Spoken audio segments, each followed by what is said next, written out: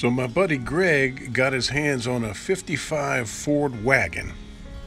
I don't know the story, but yeah, there he is. He's coming over to show me the ride. Look at that.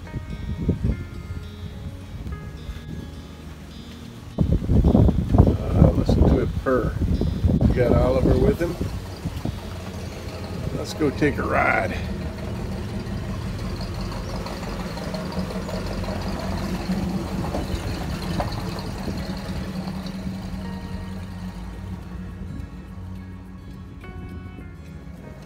Sweet mother of pearl. Have you seen time? I've lost time. I've gone back in it. You've gone back in time. Hey, Oliver.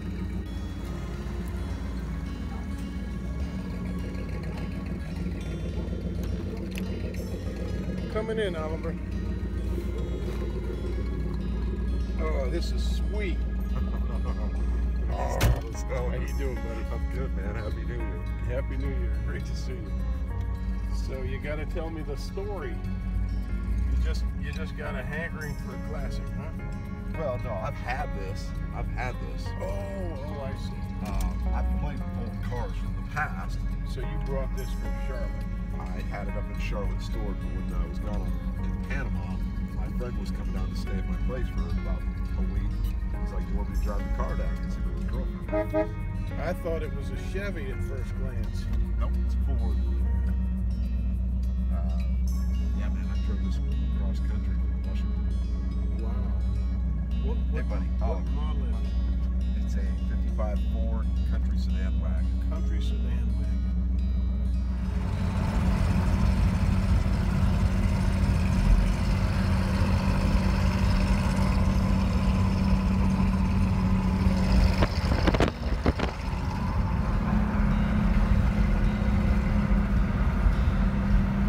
What kind of motors it have in it?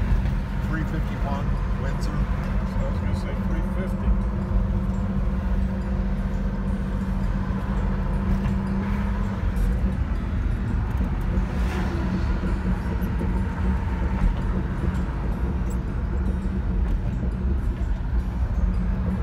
So did you get a screaming good deal on it?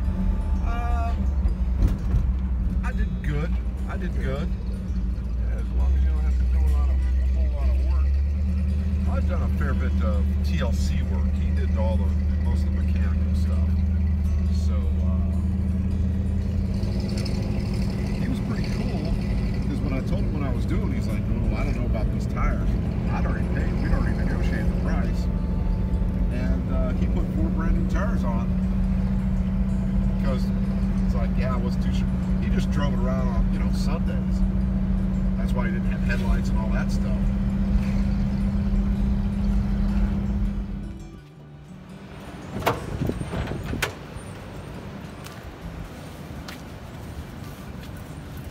So a 351, huh? I think maybe from the 70s. Yeah. You got your little, is that like a little desert bag? Oh, that's... No, that's the, yeah, you I actually thought have that was the old cooler bag you put on your There's still the radiator. foot pump that you actually foot pumped it Uh-huh. to make it spray. You'll have to see it at night. So I drilled out the nose cone and put a blue LED in there. The grill's lit up with blue LEDs. Where is the LED? Here? It's right there. Oh, that's funny. You stay there, Oliver. We're going to eat on the beach. Look at that exhaust. That's funny. Yeah, I have to warn people about backseat riding. Careful when you get out. Country sedan. Yeah. Little one, 4-door, 2 seats, and then there was the ranch, which was just single 2 doors and just a second seat. This is for thumbnail.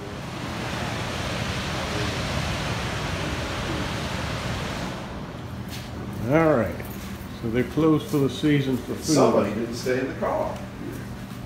Ollie, Such a bad boy. what are you doing? What are you doing? You were supposed to stay in the old So car. I didn't give you a stern enough stay in the car, did I? So is this vinyl, Greg? No, it's spray paint rattle cans. So I masked it all off. I did the flames myself. I like it. I think it's quaint. So this, obviously, wagons and sedans in that era had the same front clip. So the primer on the same front clips. For whatever reason, they used a brown primer, whereas the primer for the back half of the whole wagon was a white primer. And the only part of the car that would have originally, only the window band would have been left final paint white. The roof was blue. You can still see some of the blue there in the drip rail. And so all the cars got spray painted white, and then they got their call-out color, whichever they wanted. I'll tell you what's cool. If you can't see the front one. Well, yeah, you can. You can barely see it through the rust there. But right here is the build number. Really? That was marked on the car. I can see 719. So that told them what they were doing with this car to build it. That's cool as heck. How about that? Yeah. And I know you're worried out here at the beach with the salt here. Yeah. But, you know, sometimes things are what it are. So like this spot is getting worse, so I'll scuff that down and shoot some clear on it. Yeah. That's from your days back in the gangland, huh? Wow. You know who that is, right? Not. That's the president's plane. No, it's not. Yeah, that is. They, you see the blue? Yeah. That's Air Force One when he's in it, and they practice landing at Wilmington Airport. That's one of their practice places. That's actually Air Force One when he's on it. Huh. Yeah. And look at the contour of these windows. That's awesome. I mean, it just makes more sense than that. You know? Look through here. This is clear lens up here, so that's what's giving that lit up. Oh, I see. I didn't even recognize that. Yeah, but this makes more sense to me, 1955, than that over there, 1995. You know. Yeah. Just awesome. Yeah. So my dad explained the history of the way the doors are cut out. So after the war, you know, more and more women were driving, and of course they still wore skirts. So it was for the ladies to be able to swing their legs out. Oh, I see. So when they go in, they sit here, legs in. Think about that shit, man. That's awesome. That's awesome. All right, take me to the sock hop.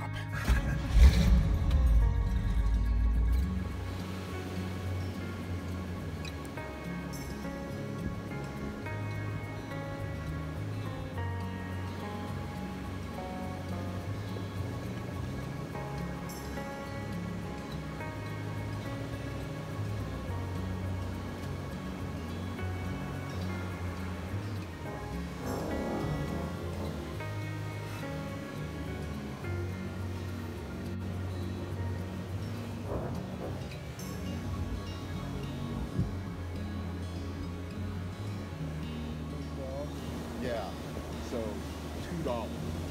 They asked me, you want lobster?